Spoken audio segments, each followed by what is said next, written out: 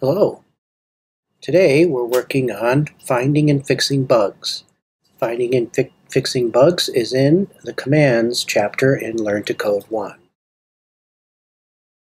So the goal of this exercise is to find any bugs in our program and fix them. Sounds simple enough, but there are some tips that we're going to give you here along the way.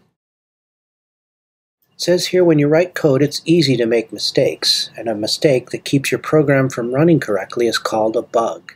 And finding and fixing bugs is called debugging. So what they want us to do here is run this program, see if we can find any mistakes in the program, and go ahead and fix them. Okay? So the first thing we notice is that this code is written fine. I mean, there's no red dots next to our code to indicate syntax errors. That means that there's no typing mistakes or mistakes in the way the commands are written. If there were, there'd be that red dot next to at least one of the lines in the code. Instead, there must be a logic error or a bug in the code, and we need to debug it. So Byte must not be able to get to complete the task he's supposed to complete.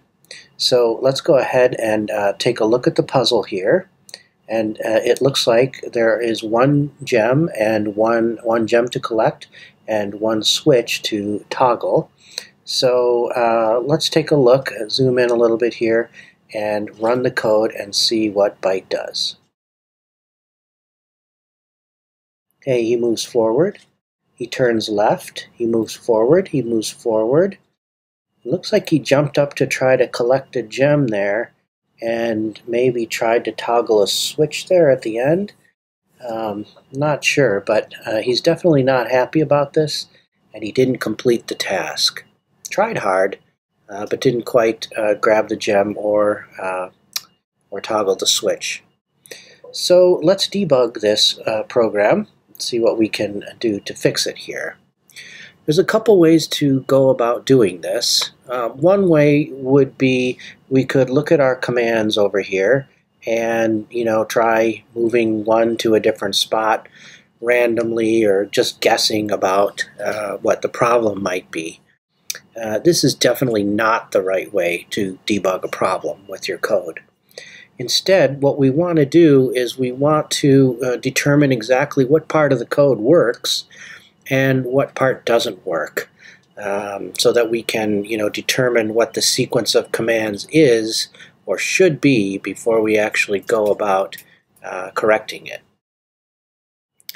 So let's walk through what we want Byte to actually do, and then we can fix our code. So I'm going to go back to the beginning here. I'm going to put Byte back at the beginning and then stop. Okay, so far what he did there, moving forward, looks like he's on the right track. I mean, he's going toward the gem. That's good. And I think what he needs to do at this point is to move forward one more, then turn left, then move forward, collect the gem, move forward, and toggle the switch. But let's watch what he's done. So far, he's moved forward one here. He moves forward. Aha! He turns left when he should be moving forward. Okay, so what we want him to do is move forward one, then move forward again, then turn left. Okay? So looking at the code we have here, we have move forward, that's correct. Then we want him to move forward one more time before he turns left. So I can fix that by maybe grabbing this command here, this move forward command. If you notice, once you've got it selected, you can drag this command, this statement, up and down in here until you got it in the right space. The code moves out of the way so that you can put it in a space that you want. So before we run this again and try it out, let's actually look and follow through the commands and see if we think it's going to work. So starting back here at the beginning, I'll put Byte back at the beginning here. Okay, move forward one, then he's going to move forward again, then he's going to turn left, then he's going to move forward to where the gem is, then he'll collect that gem, then move forward to the switch, and then toggle the switch. I think that looks okay. I think it looks like it's going to work here. So let's try it.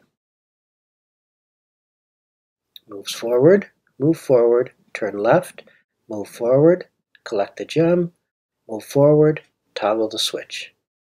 Excellent. Okay. So Byte looks like he's solved the problem here.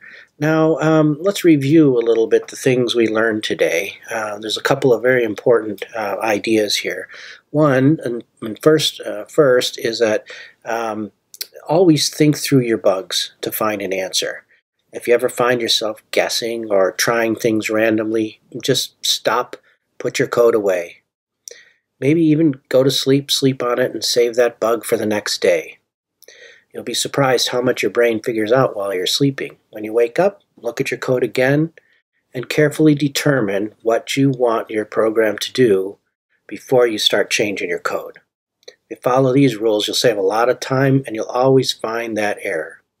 The other thing we learned today is that you can select any line of code and drag it around inside your playground to the place you want it to be, and that's a nice fast way to modify your code.